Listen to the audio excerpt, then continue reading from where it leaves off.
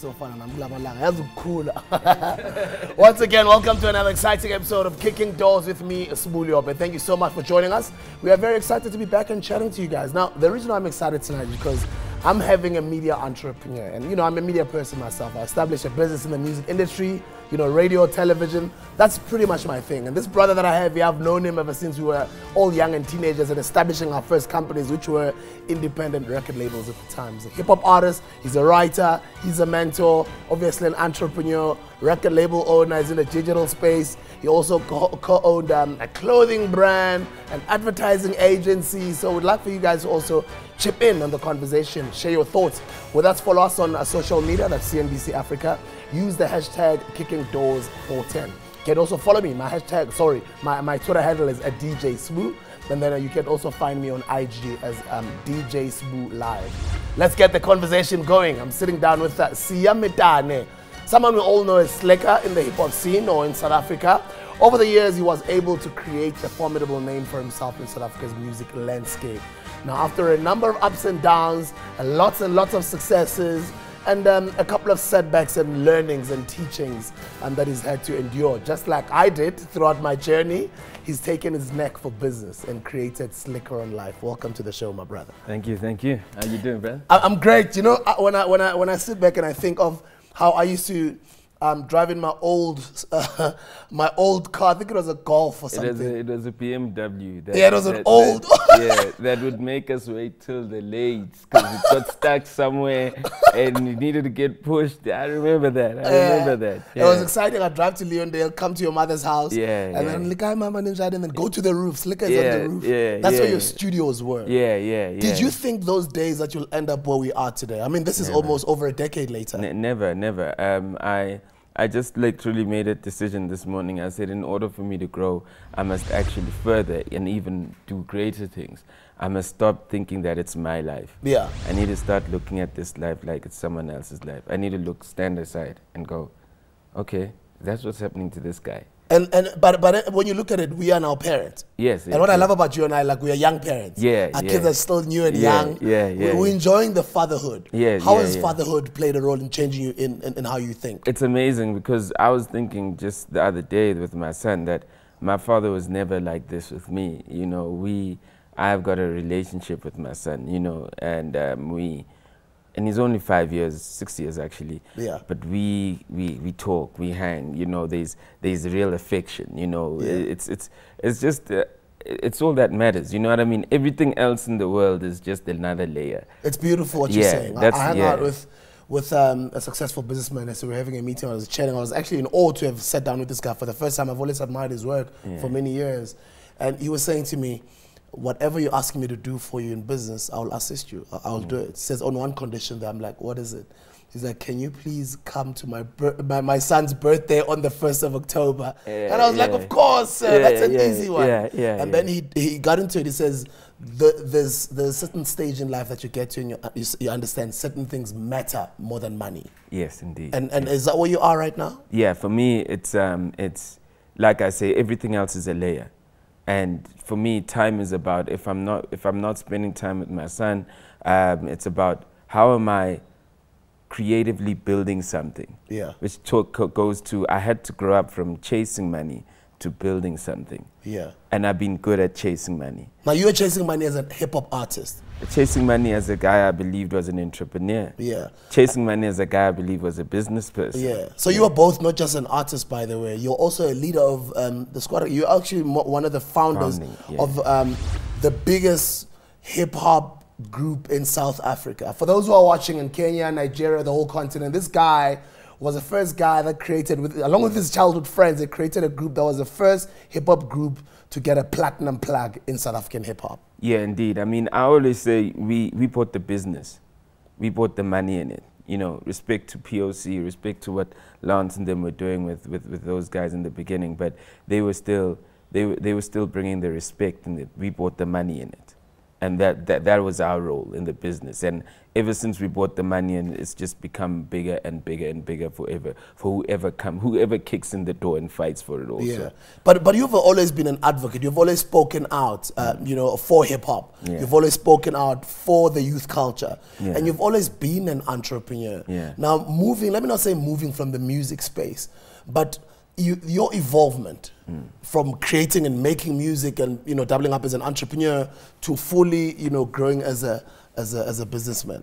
Yeah, I mean, like I say, it is a thing of, I grew from the two types of entrepreneurs. The entrepreneur that just chases the next check, the entrepreneur that builds, like what you're doing with MoFire, that's building for the next 100 years, the next 50 years. We're in amazing times in South Africa where, you know, you could probably do both, but you also have a chance to build. You also have a chance to create new things. We have the chances to create the new media the new media companies, the new thinking of what an agency should be in Africa, the new whatever Africans think is cool. Not everybody has that in the world, so other people just have to chase money. So I had to realize that I'm in a world where, especially when I had my son, I'm in a world where I have a chance to actually say, I can build this. Squatter camp was something that never existed. Rap music, the money in rap never existed. There was no money, I remember. There's no money in rap. Local rap, yeah. But no one has written it in the archives that actually the money in rap was created by something I was involved in. Because you know why? We were chasing money.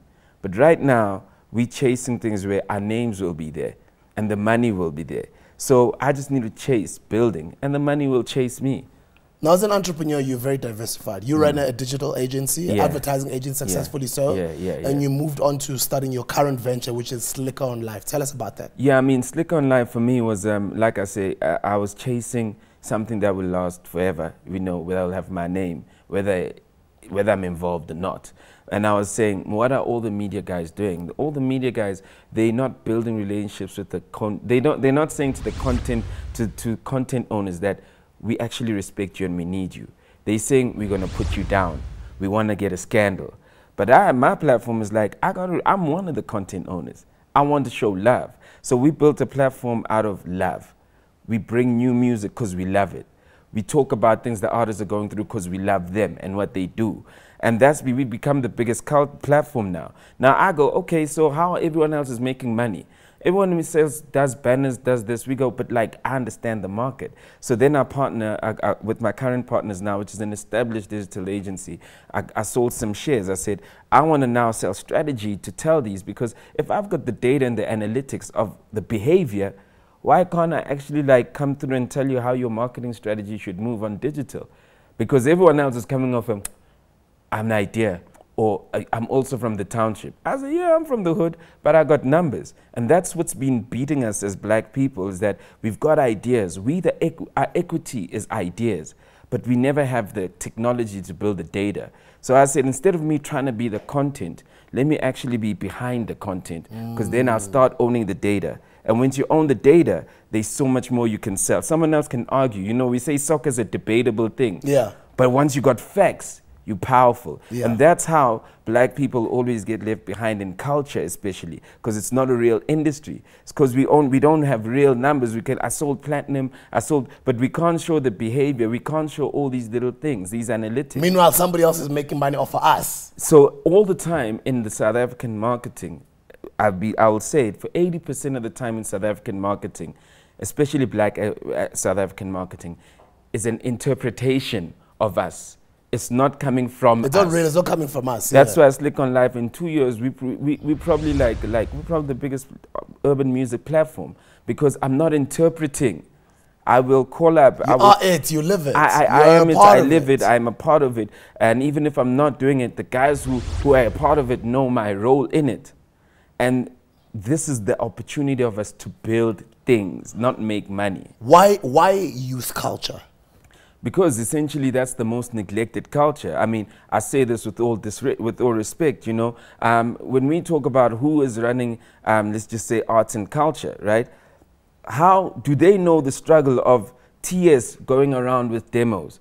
Do they know the struggle of kids trying to break in? Do they know the struggle of radio? It's one thing to say you understand it. It's another thing to say you walk it. You know it, yeah. But so right now, this is the opportunity once again for us. The people who went through the pain have to now go, let us build things that will actually ease the pain for the next generation. And that is how we build businesses. That's the entrepreneur I want to be. I want to ease the pain.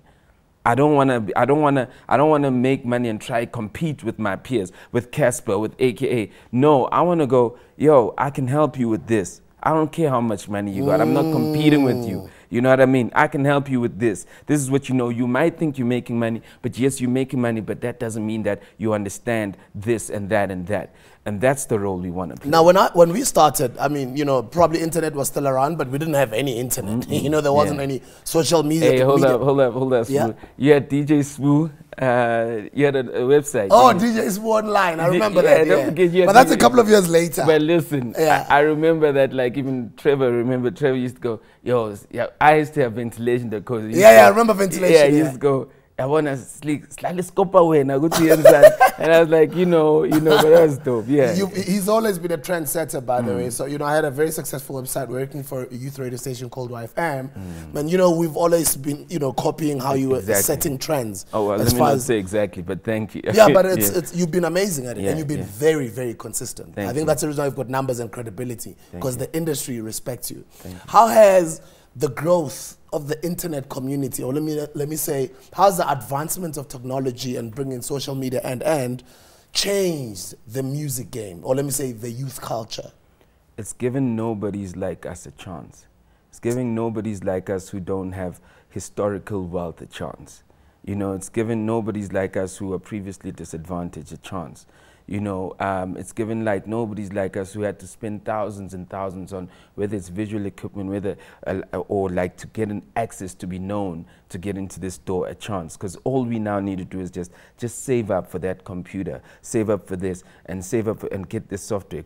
It's a blessing. All the people, you know, the scum of the earth, we have a chance now. So black kids can be entrepreneurs. We have a chance through their now. music, through content creation, through all sorts of different ways. Everybody has a voice. The world, all you got to do, like I said the other day, you know, this social media world, digital world has brought us together. It's giving us a chance now. Because all the guys that were beating us, the guys who had the data and the analytics, they had systems that were worth millions and billions. Now, I just need a phone and data and information, yeah. And maybe it's not a lot, it's just some thousands. Yeah, we've got a chance now. Beautiful stuff. Now, yeah. We've got a section on the show before I let you go, which we call 60 seconds of success. If you were to speak to our young entrepreneurs out there and give them that 60 seconds of success, what would you say to that camera over there? Well, 60 seconds of success, all I got to say is that choose what entrepreneur you are. Are you the one that's chasing, or are you the one that's building? We have an opportunity right now in Africa to build, because not everything is first world. We are the guys that have to move Africa to first world. Learn how to chase money, but learn how to build. That's the balance. That's when you are working for Africa and not just for yourself.